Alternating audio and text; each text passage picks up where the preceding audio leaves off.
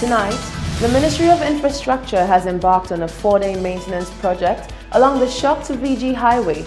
But are we putting our best foot forward, or are we shooting ourselves in the foot? St. Lucia continues to recognize growth in tourism arrivals in 2019 as the island recorded an all-time high of stayover arrivals. And the government of the member states of the OECS sub-region have embarked on a waste recycling project. All this and more coming up in tonight's broadcast.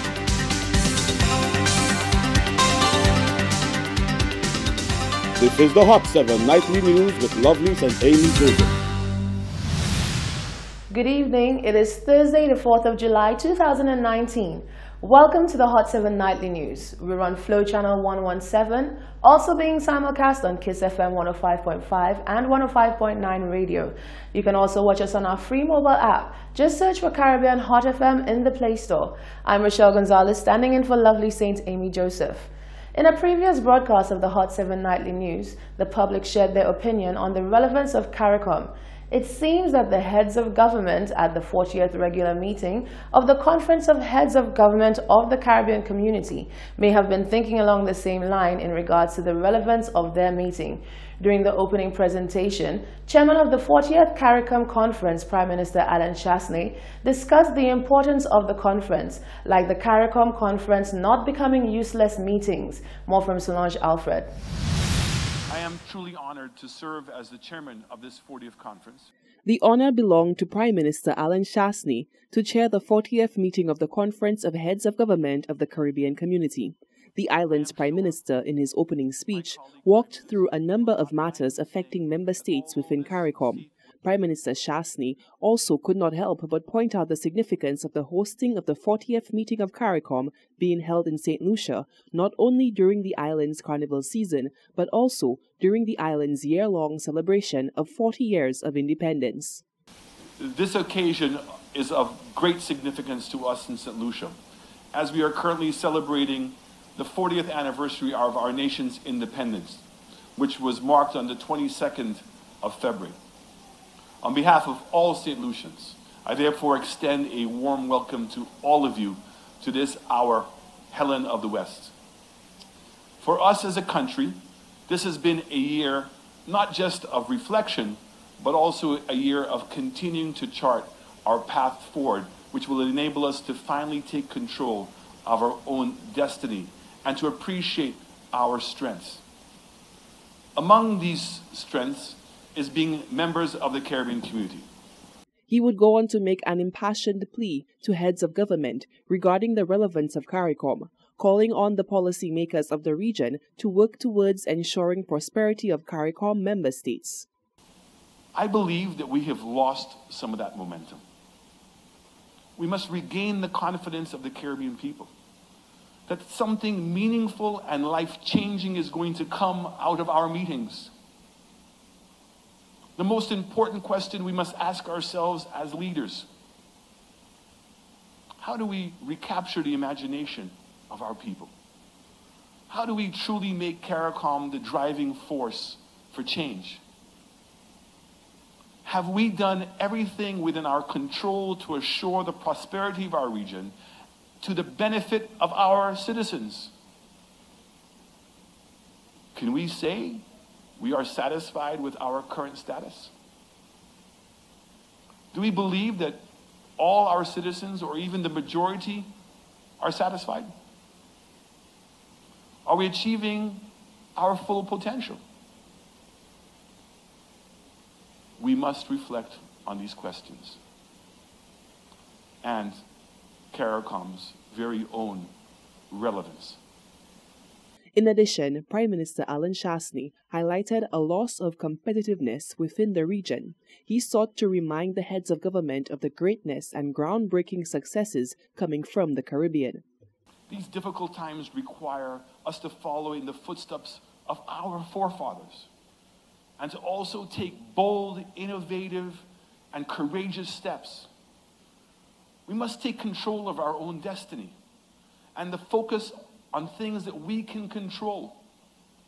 We must remember and recognize the genius in our region that resulted in the establishment of this same CARICOM, the University of West Indies, the Caribbean Development Bank, the creation of the OECS and the Eastern Caribbean Central Bank. And I remind you that we created these institutions of integration well before the EU and other regions did the same. The chair of the 40th meeting of CARICOM says, in a bid to increase the level of competitiveness and the continued relevance of CARICOM, there must be a maximization of efforts in the creative industries, sports, tourism, natural resources, and the blue economy. Reporting for Hot 7 News, I am Solange Alfred. How can we be? Are we putting our best foot forward, or are we shooting ourselves in the foot? The Ministry of Infrastructure has embarked on a 4-day maintenance project along the Shock to VG Highway. Officials say this grass maintenance effort will beautify this stretch of roads for not only the hosting of the 40th meeting of heads of government, but also the 2019 Carnival celebration. Ensuring the best side of St. Lucia is highlighted during the busy month of July is top of the agenda for the Ministry of Infrastructure. Routine maintenance engineer in the Ministry of Infrastructure, Tiberius Roberts, says with the island moving into carnival season and additionally hosting the 40th meeting of the heads of government of the Caribbean community, the timing seemed opportune to take on a beautification project along the Shock VG Highway. The maintenance along the highway will start on Thursday, 4th July to Sunday, 7th July. We have quite a bit of growth along the highway, overgrowth from trees that are coming. The Carnival Committee has solicited our assistance, asking us to help prune most of the branches for them so that when the bunches are going down, they seem to do that freely in lieu of having obstacles. That is one of the reasons why we're doing it. We also have a very big meeting on island with the CARICOM heads of government, and we want to help beautify the place. So things that seem like an obstruction to vehicles, etc., we've taken the initiative into making it look better. So it's like two faults in one. We'll be doing it from 9 in the morning when we believe traffic is less. People have gotten to work, and we'll get out of there by 3. So at that time, although there are vehicles on the road, hopefully we have a lot less traffic than people going in and out of work. Criticism surrounding the weekday maintenance was addressed by Roberts. He says, though unfortunate, the maintenance arm of the Ministry of Infrastructure lacks the resources to function solely on a weekend basis. It's unfortunate because we can't be everywhere over the weekend. In the past 3 weekends, we've been quite busy, working even on the Catchers Highway and elsewhere, doing a number of works from also clearing verges, potholing areas, and beautifying the island, more so in the north. In fact, for the meeting, which is here, the heads of government, Caribbean government ministers were here. So we've been quite busy doing these things, and therefore we've got to utilize the time since we do not have very much time, and our people are also extremely busy in potholing. Currently, we have sort of a slow period, and we're using the opportunity to do that. Because when our monies are in place and we can go full swing again, we may not have the amount of time we need to put towards that. A number of measures looks to be put in place to lessen the inconvenience on motorists during the hours of maintenance along the VG Highway, says Roberts. First off, we've informed the police and we asked them to work in conjunction with us, and they're quite willing to work with us. I've spoken to, I think, one Inspector Neville, who was very happy to work with us in whatever way possible. We send them letters, we verbally speak to them about it. We've got the barriers which we've put to take part of the lane. We really, in areas of work, we're taking just one lane of traffic and not a complete lane, just for the areas we work. So as we complete one area, we move to another area and we will do the same. So vehicles will not be, they will use both lanes for the greater parts of the roadway. In maybe very short, limited areas, there will be a bit of inconvenience where they will go to one lane and back into the 2 lanes. The maintenance will include cutting of overhanging trees, branches, and overgrowth of grassy areas, as well as removal of obtrusive obstacles along the Shock to VG Highway. Reporting for Hot 7 News, I am Solange Alfred. Ongoing efforts to prune and clean the Shock and VG roundabouts have sparked a debate questioning the timing of the works, which are predicted to cause major traffic woes for motorists. Adding to the debate is the head of the Grosse Lane Minibus Association and the district rep himself, Stevenson King. King said the effort is part of the ministry's work on maintaining the nation's highways and byways, but more so to maintain the environment and, in this case, the shoulders of the road. Considering the fact that we're going into the hurricane season, we have escalated our activities. It's unfortunate that we're doing it during working hours, but we certainly did not just simply wake up one morning and decided to do it. We have actually published notices which were placed in the media, both print and electronic media, indicating to the public the need to at least be a little patient in what we are doing. And what we are doing is to keep the environment of the road and, of course, the actual infrastructure of the road in a pleasant and rideable state of affairs. Meanwhile, the press relations officer of the Groves Lane Minibus Owners Association, Thomas St. Louis, said perhaps a new approach should be adopted when conducting roadworks. I do believe we should adopt the weekend when it comes to working on that particular highway, or even at night. For some reason, when in this country I see, persons don't really work at nights. We all know the situation of the Castries-Groves Lane Highway on a daily basis. As it is, it's already congested and it's terrible. And to compound that by having road works done during the day, you understand, it's really inconvenient. As I speak, there are a lot of congestion on the road because they are cleaning the road. I mean, the work have to be done. But why don't the Ministry of Infrastructure, think of night work, and even on Sundays, where there is less traffic on the road, and it will not create that inconvenience to the motoring public. Roadworks are scheduled to take place from Thursday, July 4th to Sunday, July 7th between the hours of 9 a.m. to 3 p.m. Following the Ministry of Infrastructure's announcements to prune and clean the Shock and VG roundabouts between Thursday, the 4th of July to Sunday, the 7th, the Hot 7 team sought to find out how motorists felt about this decision.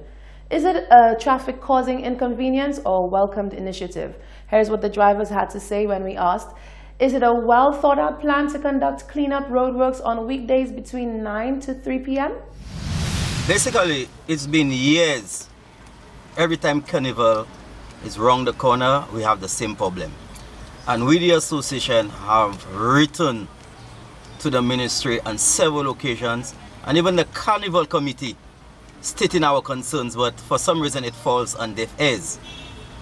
What has been happening to the operators, you find when there is Carnival, we have to pass the back road, which again create some bit of inconvenience to the drivers in terms of the gas, the extra mileage they have to do. It's about 7 more miles we have to incorporate on our journey. And I want the people to understand, it's not like we complaining, but it's a reality. When who knows it, feels it. You find you would pick up a person from Groves Lane, Bardouage, you take them to Castries, the fare is $1.75.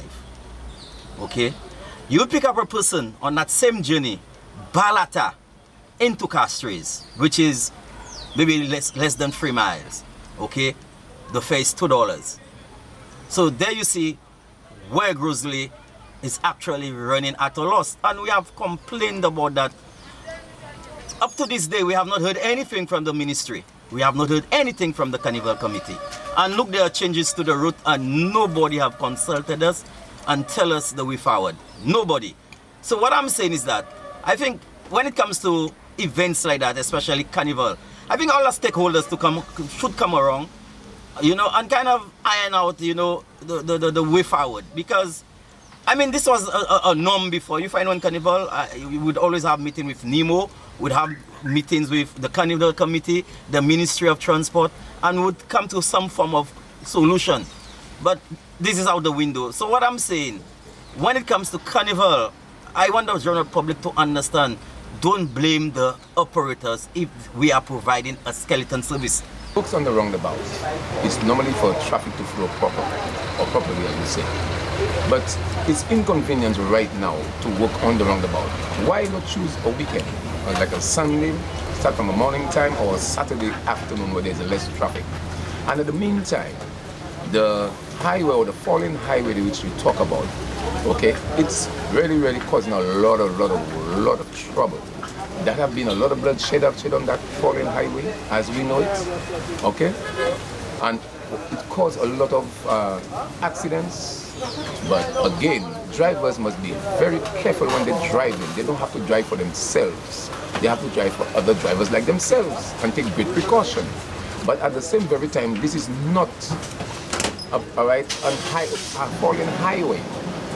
It should have been a two-way, up and down. It's enough space for traffic, so it's accident incur at the time. The police should have enough space to take care of that accident.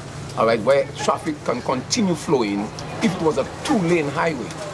All right, that fallen highway, they haven't got enough space for that, and it's causing a lot of destruction. And again, I will say, drivers don't take enough care. Everybody want to take over, and that's the problem we're facing. But on the roundabout, I feel to myself, they should take a weekend, a Sunday or Saturday afternoon, where there's less flow of traffic. When you look at it, it's always an inconvenience to us as bus drivers or even motorists, because the times that they choose to do projects is always peak times, whereas they can use it, use weekends or Sunday, for example, to complete the projects that they have. We find even sometimes when they have to pave or patch potholes, they do so during peak times, and because there's a lot of traffic, a backlog in traffic, and it kind of inconveniences everybody. In breaking news, a Vieux-Fort man is the island's 21st homicide victim after he succumbed to injuries sustained from being shot with a spear gun in June. Reports coming from the police press office revealed the victim to be Stephen Octave. The 24-year-old was shot in the face on the 13th of June. Police currently have one male suspect in custody in connection with the crime. We will have more on this story in a subsequent broadcast. You're watching the Hot 7 Nightly News. When we come back, St. Lucia now sets a new record and a new recycling pilot is in the works.